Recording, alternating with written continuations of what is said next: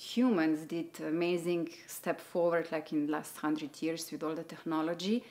It's amazing what we achieved, but at the same time, I believe we could do a better job with going in balance with nature, in balance with each other, with our lives. It's fun for them. The impact on their brain through the video games, it's enormous. It's very hard to satisfy the brain, who is constantly attacked with all these, images just to play in the forest. So I think it's our job as a parents to see that and to somehow find balance.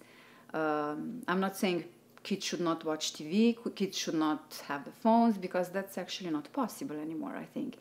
But I always believe the balance is possible. Spela just published her first book, Dylan's Adventure into the Unknown, to help bring the focus back to the importance of a connection with nature and experiences in the world outside a screen. What I wanted to share with this book is to tell our little kids the message that you can achieve in your life everything what you want, everything what you dream of, but you must be somehow connected with your heart. You cannot just have a wish. It must be connected with your soul, with your inner self. And when you do good, when you are good to others on that journey of searching for your dream and make them come true, and if you are respectful to other people, if you respect all the animals, all the nature, the planet, I think the universe will support you on that journey. Dylan's biggest heart's wish is to help make the world a better place.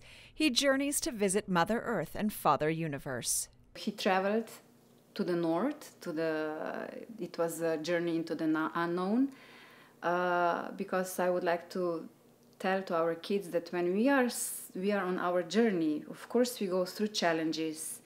We are stepping, when we are growing out of our safety box, we are going into unknown situation with unknown people, so we should not be afraid.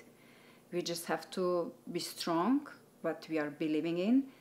And if that is supported with a good personality, with, you know what I mean, that you're good in heart, then I think right people will help you.